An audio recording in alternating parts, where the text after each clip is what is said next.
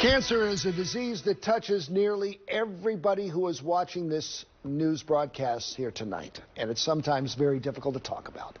But the reality is that doctors will diagnose more than 33,000 Marylanders with cancer this year alone. WMAR 2 News' Eddie Kadam tells us how experts came together tonight to fight back. Yeah, Jamie, MedStar Franklin Square Medical Center partnered with State Delegate Metzgar for a special event tonight. It was a night of hope for medical breakthroughs and inspired strength in a community with a common goal.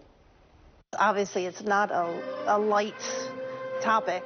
It is a very serious topic. Cancer is tough to talk about. This event putting it in the spotlight by merging education with entertainment. You lift each other up. There's hope in that. And tonight I've got the young people that's going to hear this hope, breakthroughs. We've got the orchestra. They're going to be able to hear it. A night of hope and inspiration. Talking about immunotherapy, and these are medications now that we give that utilizes your own immune system to target cancer. And so what we're seeing is for patients that used to have advanced disease, sometimes their survivals would be 12 months, which would be so scary to the patient.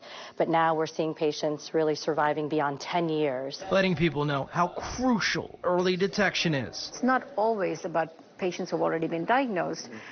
We want to talk about, breast cancer screening, making sure that they stay on top of that, cervical cancer screening, making sure they stay on top of getting vaccines for cervical cancer. Powerful messages for the families who have lost a loved one and for the people with a fight still ahead. Doctors are becoming more personal, and I think that really helps the patients and trying to make people more informed of what their options are in early screening.